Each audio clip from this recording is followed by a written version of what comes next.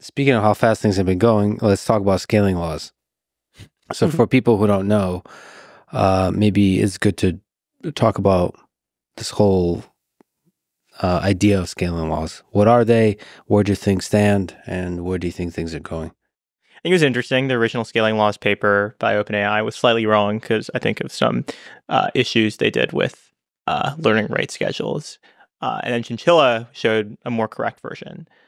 And then from then, people have again kind of deviated from doing the compute optimal thing because people start now optimizing more so for making the thing work really well, given an inference budget. And I think there are a lot more dimensions to these curves than what we originally used of just compute, number of parameters and data. Like inference compute is the obvious one. I think context length is another obvious one. So if you care, like let's say you care about the two things of inference compute and then context window, maybe the thing you want to train is some kind of SSM because they're much, much cheaper and faster at super, super long context. And even if maybe it has 10x worse scaling properties during training, meaning you have to spend 10x more compute to train the thing to get the same level of capabilities, it's worth it because you care most about that inference budget for really long context windows.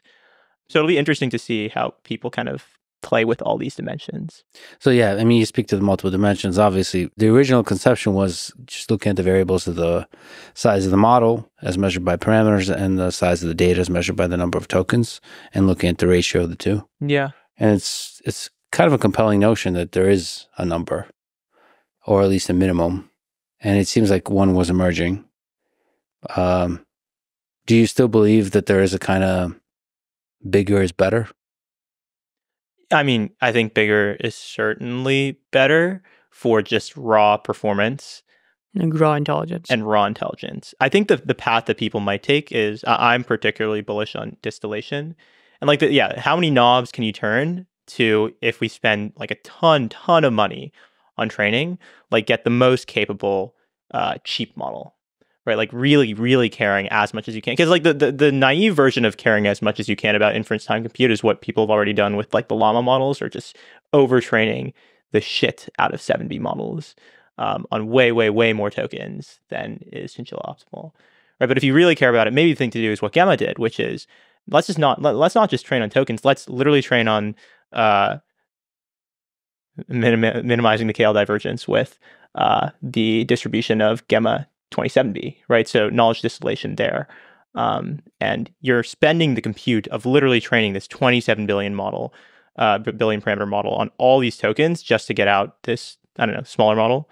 And the distillation gives you just a faster model. Smaller means faster. Yeah, distillation in theory is, I think, getting out more signal from the data that you're training on. And it's like it's perhaps another way of getting over, not like completely over, but like partially helping with the data wall, where like you only have so much data to train on. Let's like train this really, really big model on all these tokens, and we'll distill it into this smaller one. And maybe we can get more signal per token for this much smaller model than we would have originally if we trained it. So if I gave you $10 trillion, how would you spend it? I mean, you can't buy an island or whatever. How would you allocate it in terms of improving the big model versus maybe paying for HF in the RLHF? Yeah, I think there's a lot of these secrets and details about training these large models that I just don't know and are only privy to the large labs. And the issue is I would waste a lot of that money if I even attempted this because I wouldn't know those things. Suspending a lot of disbelief and assuming like you had the know-how and operate, or if you're saying like you have to operate with like the limited information you have now. No. Actually, I would say you swoop in and you get all the information, all the little heuristics, all the little parameters, all the parameters that define how the thing is trained. Mm-hmm. If we look in how to invest money for the next 5 years in terms of maximizing what you called raw intelligence.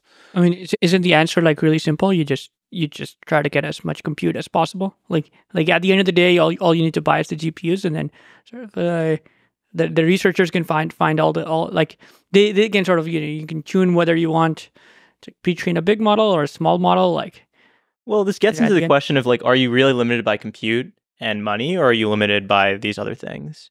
And, like, and driving I'm progress? more privy to Arvid's belief that we're sort of idea limited, but there's always the, like. But if you have a lot of compute, you can run a lot of experiments.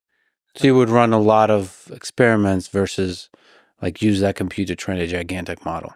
I would, but I do believe that we are limited in terms of the ideas that we have. I think, yeah, because even with all this compute and like, all the data you could collect in the world, I think you really are ultimately limited by not even ideas, but just like really good engineering. Like even with all the capital in the world, would you really be able to assemble? Like there aren't that many people in the world who really can like make the difference here. And there's so much work that goes into research that is just like pure, really, really hard engineering work. As like a very kind of hand-wavy example, if you look at the original Transformer paper, how much work was kind of joining together a lot of these really interesting concepts embedded in the literature versus then going in and writing all the code, like maybe the CUDA kernels, maybe whatever else. I don't know if it ran on GPUs or TPUs originally, such that it actually saturated the GPU performance, right? Getting GNOME Shazir to go in and do all of this code, right? And GNOME is like probably one of the best engineers in the world. Or maybe going a step further, like the next generation of models, having these things, like getting model parallelism to work and scaling it on like, thousands of, or maybe tens of thousands of like V100s, which I think GPT-3 may have been. There's just so much engineering effort that has to go into all of these things to make it work. If you really brought that cost down to like, maybe not zero, but just made it 10x easier, made it super easy for someone with really fantastic ideas to immediately get to the version of like the new architecture they dreamed up that is like getting 40% utilization on the GPUs. I think that would just speed up research by a ton. I mean, I think if you see a clear path to improvement, you should always sort of take the low-hanging fruit first, right? And I think probably OpenAI and all the other labs did the right thing to pick off the low-hanging fruit, where the low-hanging fruit is like sort of you could scale up to a GPT 4.25 scale, and you just keep scaling and like things keep getting better, and as long as like there's no point of experimenting with new ideas when like everything is working, and you should sort of bang on it and try to get as much juice out of it possible, and then maybe when you really need new ideas for, I think if you're spending $10 trillion, you probably want to spend some then actually like reevaluate your ideas, like probably you're idea limited at that point.